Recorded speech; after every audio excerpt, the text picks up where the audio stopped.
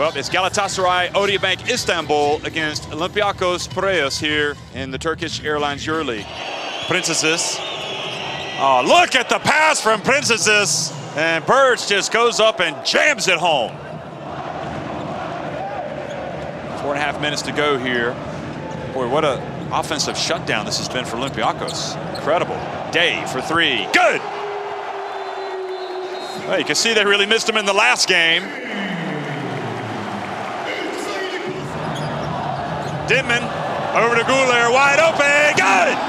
And Galatasaray have got the wind back in their sails.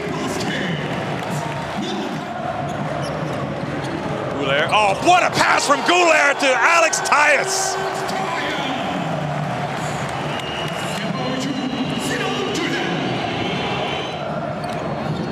And then Dittman throws it away into the hands of Lejeski.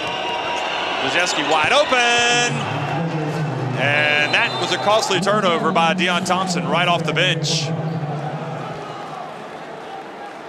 Do not want to give away the three, but they find it, and it gets blocked.